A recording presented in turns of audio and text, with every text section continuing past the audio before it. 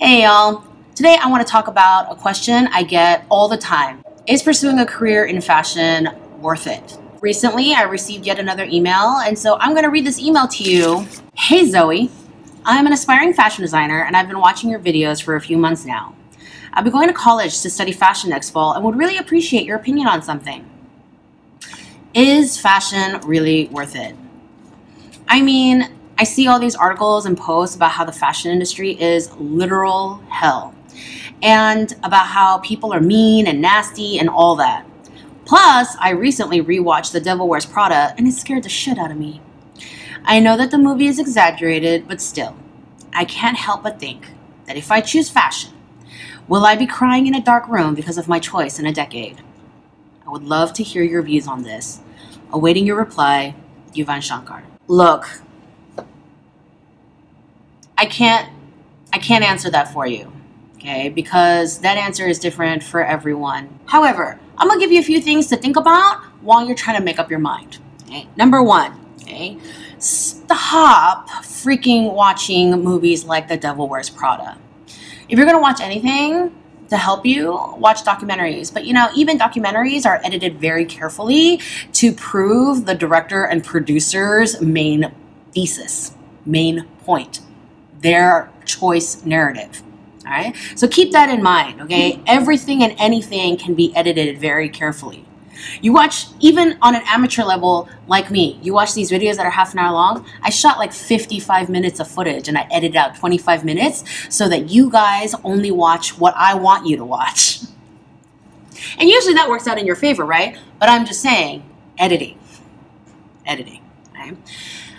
Watch movies, watch TV. TV and movies are awesome, but always keep in mind that they're fake as hell.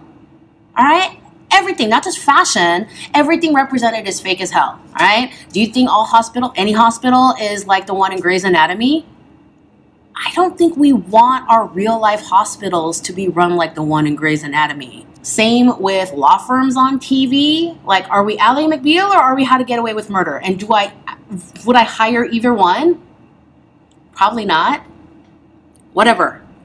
Hollywood is not about telling you the truth. Hollywood is about selling you stories, heightening reality, playing with your emotions, sweeping you off your feet, grand gestures, the most romantic, the most bitchy, the most terrible, the most wonderful, all of that, okay? That's their business. And yeah, go enjoy movies, but always remember that that is their business. Number two, yes, you will definitely cry in a dark room over your career decision at some point in your life, and it will probably be way sooner than 10 years from now. And again, that does not matter whether you choose to be a fashion designer or, I don't know, an executive assistant, because if you're an executive assistant, your job is probably really tough with a really demanding boss, okay? It doesn't even matter, okay? Pretty much everyone cries over their job every once in a while. I have a lot of friends who are elementary, middle school, and high school teachers. They cry sometimes over their work. And they don't have the crazy dramatic reputation in the world. That's a life lived pursuing success in a competitive field. It will beat you up and chew you up sometimes. That's just what happens. Have I had have I felt the depths of despair? Yes, I have. Have I had terrible, angry fits where I wanted to throw things? Oh, most definitely. Have I been hospitalized because my doctor said I was too stressed out and not sleeping enough? Yeah, that too. I quit drinking at some point. I also quit smoking at some point because I was doing too much of both and not enough sleeping. Yeah, I've done all of those things. And yet I still work in fashion because I love it. But that's me, okay? Fashion was worth it to me.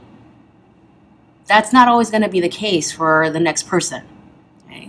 But yeah, you're gonna cry. You're gonna cry over something because someone is gonna be a jerk to you, because there are jerks everywhere. Or maybe you're working on these design projects that you can't stand. Those moments will happen. And if you find yourself truly unhappy, okay, you have to analyze, like, oh, is it everything kind of like happening at once, or is this a truly bad situation? It's up to you to analyze and be proactive about changing your own situation. Okay, but these are all, again, individual cases, not exclusive to fashion. Number 3, my guess is that you see all these articles about the fashion industry being literal hell because you're not paying attention to other industries. Google articles on the tech industry. I mean, my girlfriends who work in tech, it's a complete nightmare for them. Females who are into gaming, another similar scenario, you know, minorities in almost any industry, like, it's rough out there. And there are going to be articles of literal hell everywhere. But fashion, you know, people love talking about fashion because fashion is glamorous. And yeah, I know there are tons of non-glamorous things about fashion, but fashion is viewed as being glamorous. So people love to pay attention to fashion and write about fashion because it's an eye catcher. People are interested in it, and then they blow up the drama. Again, going back to the whole Hollywood thing. And you're like, but Zoe, they're journalists. Aren't they supposed to tell the truth? And again, back to what I was saying about documentaries. Yeah, they can be all true, but editing. I have a roster of friends who are and will be forever miffed at me because I refuse to audition for Project Runway. I think at this point, we didn't know so much back then, but when it first started, but I think at this point, we understand that reality TV isn't reality. At this point, we know that it's scripted and it's edited so meticulously. If you think about it, you know, shows like Project Runway, the cameras follow the designers around 24/7. I mean, I watched the first 2 seasons, and so I know that they'll shoot things in the middle of the night if they get up for a smoke at 3 a.m. So these cameras are on these designers 24/7, and yet somehow they edit it down to 45 minutes of airtime a week. Oh yeah, that's crazy edited to, again, fit the narrative that they're trying to create. So yeah, individual quotes could be real, specific stories could be 100% true. Drama for effect, man, and that is not just a fashion thing. I really believe that you reap what you sow. And yeah, you know, there are going to be times where life is not fair and, you know, people are going to misconstrue your good intentions, but I do believe that you will get further professionally and personally if you try to be an ethical and moral business person as much as possible. So, you know, be kind when you can and be smart, but don't be a doormat, okay? I'm not saying you should just let everyone walk all over you, okay? Moral, ethical, not a pushover. Very different. There's this reputation of the chaotic creative, the over-emotive fashionista that is pushed a lot in fashion media. And, you know, there's nothing wrong with that. You know, I'm friends with drag queens. I love a very flamboyant personality as much as the next girl. But those are not the only people that inhabit fashion. I mean, people gravitate towards those flamboyant personalities because they're very colorful. But yeah, fashion is made up of a lot of different people. But yeah, the industry is hard. I'm not even gonna lie. You know, design school was tough. The first full-time fashion job I had after college, I worked an average of 70 hours a week, and it was still easier than design school. Oh my God, design school. Did you watch last week's video where I showed you what I worked on in college and that giant stack of croquis and illustrations I had to do in like 8 weeks? Yeah, design school is tough. There's this famous, somewhat famous article where this journalist was comparing med school to design school and trying to figure out which one was more difficult. And his conclusion was that design school was actually more difficult. And a couple of the points that he raised were, number one, in design school, there are no clear-cut answers. And that just makes everything more difficult. Okay? When you go to med school, it's like, oh yeah, your lungs are here, Your spleen is supposed to be here. Your pancreas is supposed to be here, and this is what it's supposed to do. And if they are in the wrong position and not doing those things, then you have to address those concerns. There's clear-cut answers there, right? In design school, you know, there are some design principles and some basic rules of thumb, but then, you know, when you break the rules in just the right way, you can come up with something really cool. Oh my God, there's no clear-cut answers for anything. My senior year of college, I took an extra math class, Trig for Architects, because I wanted to have a class where x was 3, x equals 3. That is the answer. There's no other answer. That is the answer. Okay, you solve the problem, x equals 3. There is no, you know, I feel like I've seen this someplace before. You know, there is no, well, maybe if this was for a younger customer, okay, there was none of that, but just, yeah, x equals 3. Good job. Next. The other thing was the collaborative nature of studying in med school versus the pretty much solo research of design school.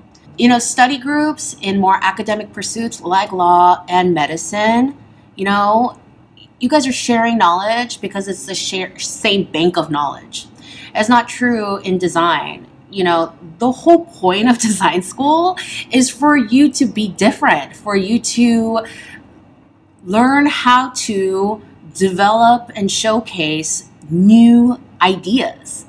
And so by that very nature, you're kind of on your own to do your research. And yeah, you know, there are group critiques and peer critiques, and that's all great, but still, you're doing the bulk of the work alone. Because fashion is so hard, and I've been working in this industry for so long, and I see different roles, and I see how difficult it is for all the different roles, not just for designers. When I meet someone and they say something to me like, Zoe, I kind of want to do fashion. I kind of want to smack them around. Because this is not something you do if you kind of want to do it.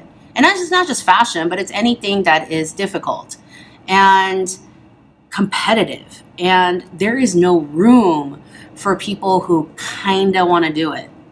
You either really want it, really love it, are willing to look over some of the problems with it so you can work within it and maybe, you know, help change it and make beautiful things and push the craft.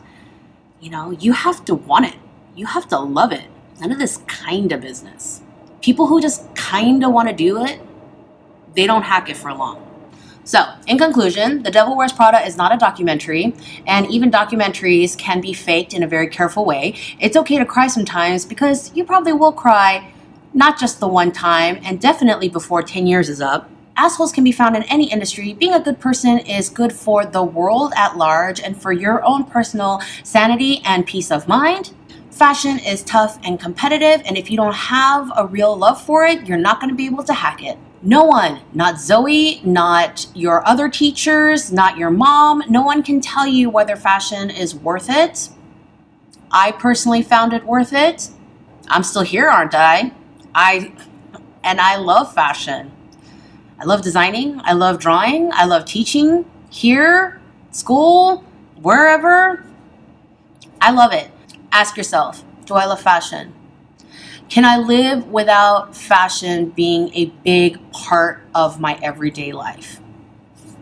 You will find your answer there. Good luck to you all, my beloved viewer students, and I will see you in the next video.